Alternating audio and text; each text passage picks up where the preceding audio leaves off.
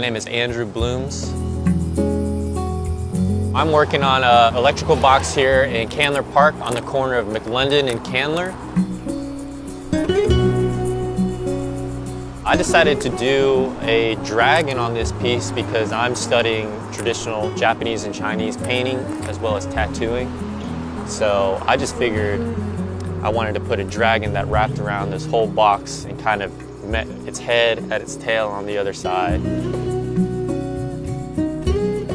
And for the colors, I've actually never done this color scheme before, but I've seen it and I've really always wanted to do it. So I'm going to do a blue body and then have all the accents be red and then have the smoke be more, I think I'm going to do white.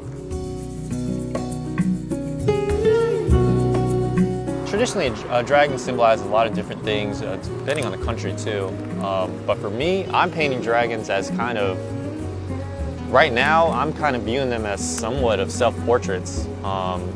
Something about the process of creating a dragon is very, in a lot of ways, very arduous. It's very detail-oriented. It takes a lot of just time and focus. And for me, it's kind of, I kind of am envisioning myself at this time in that way, at this point in my career, I would say. And I've never even been able to say I have an art career, which is crazy. This is really the first time I've been able to really do art for a living.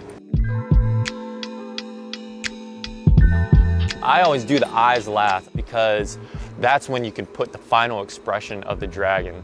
And a lot of my dragons, some are fierce, but a lot of them, if you really look at their eyes, they look a little scared. And so that's kind of, I don't know, I feel in some ways that I'm getting to experience something very special in my life right now through art, but it's very different, you know? For me too is expressing my culture through my art and showing everyone how amazing it is and how beautiful it is.